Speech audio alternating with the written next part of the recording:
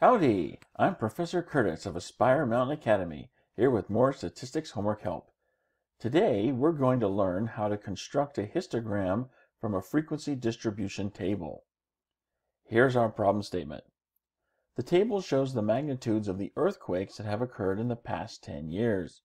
Use the frequency distribution to construct a histogram. Does the histogram appear to be skewed? If so, identify the type of skewness. Okay, the first part of our problem asks us to construct a histogram. So to do that, I'm going to take my data here and dump it into StatCrunch.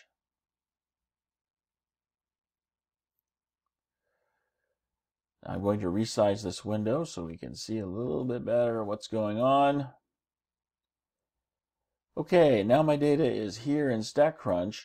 You would think that to construct a histogram, you would go up to Graph and then select Histogram.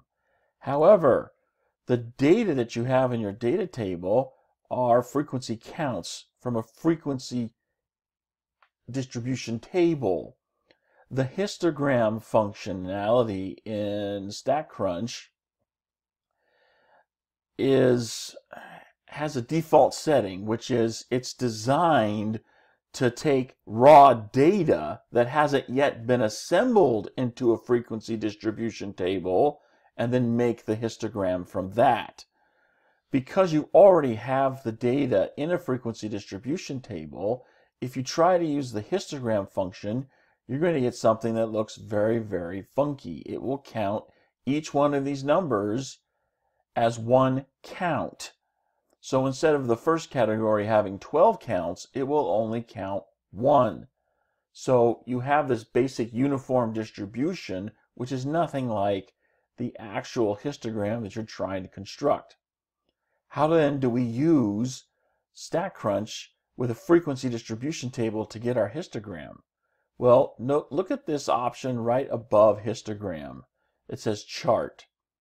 You want to go there, and then you want to click on columns. In the options window, you want to click on the column where your frequency counts are located. And then the default is to assemble the plot with horizontal bars. I don't know why they set that as the default, but since we're looking here for vertical bars, we want to go ahead and select vertical bars split as our plot option, and now I'm ready to hit compute, and lo and behold, here's my histogram.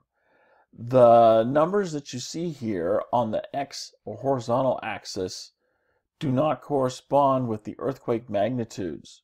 That's okay. We're just looking here for the shape of our distribution inside the histogram. So now we match what we have with our answer choices. It looks like answer choice D is going to be the one we want. Excellent! And now the second part of our problem asks us about any skewness in the histogram that we've just constructed. So to look for skewness, we're looking for a longer tail on either the right or the left. This histogram is not roughly symmetric. There's a lot more data here on the left than there is on the right. So there's a longer tail here on the right section, hardly anything here on the left. So this is going to have a longer tail on the right. And so the distribution will be, as a pure statistician would say, skewed to the right. If you're asking my friends in industry, how is this distribution skewed?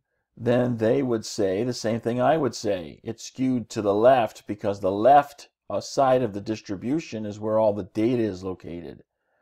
But the questions that you're asked in your assignment are created by a pure statistician. And pure statisticians don't look for where the data is when assessing skewness. They look for where is the longer tail. So here the longer tail is on the right, so we're going to say it's skewed to the right. Nice work! And that's how we do it at Aspire Mountain Academy. Be sure to leave your comments below and let us know how good a job we did or how we can improve. And if your stats teacher is boring or just doesn't want to help you learn stats, go to aspiremountainacademy.com where you can learn more about accessing our lecture videos or provide feedback on what you'd like to see. Thanks for watching. We'll see you in the next video.